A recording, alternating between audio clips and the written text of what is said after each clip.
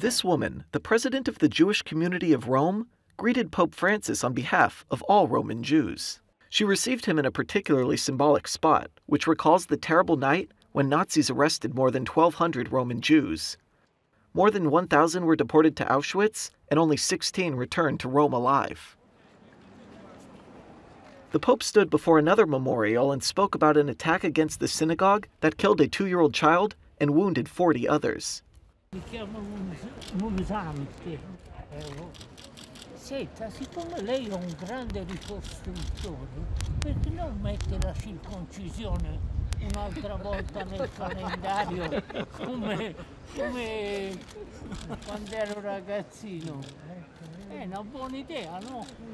Bene, è molto simpatico, vogliamo tutti molto bene. A few minutes later, the Pope arrived at the entrance of the synagogue, where the chief rabbi of Rome welcomed him.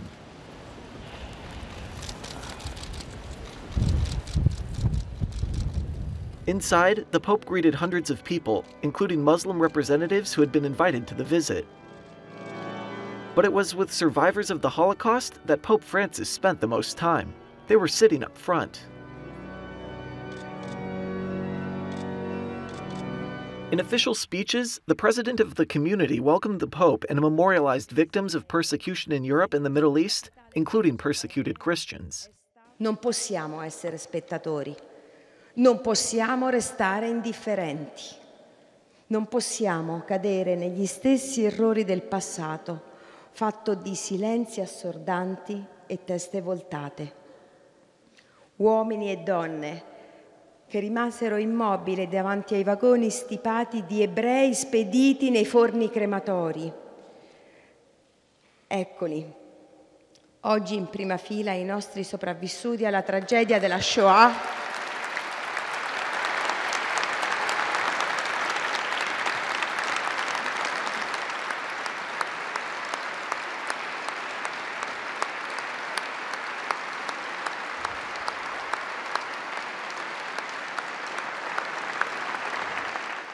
The chief rabbi of Rome said in his speech that relations between Jews and Christians had improved since the Second Vatican Council.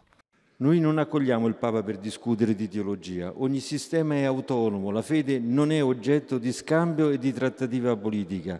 Accogliamo il Papa per ribadire che le differenze religiose da mantenere e rispettare non devono però essere giustificazione all'odio e alla violenza, ma ci deve essere invece amicizia e collaborazione, e che le esperienze, i valori, le tradizioni, le grandi idee che ci identificano devono essere messe al servizio della collettività.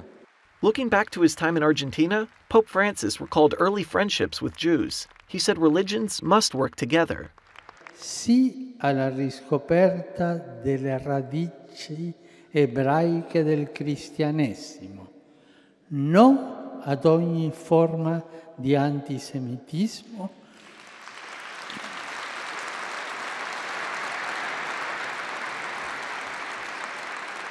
e condanna di ogni ingiuria, discriminazione e persecuzione che ne derivano.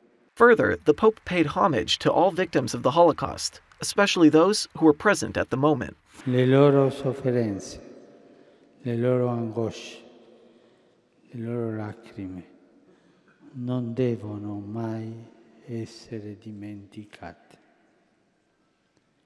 E il passato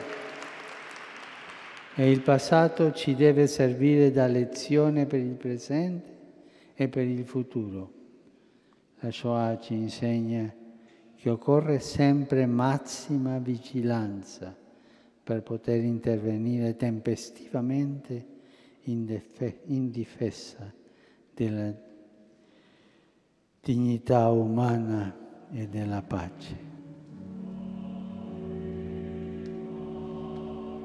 Before leaving, Pope Francis heard the hymn Ani Maamin, which Jews sang to affirm their faith in God as they were put into gas chambers during the Holocaust.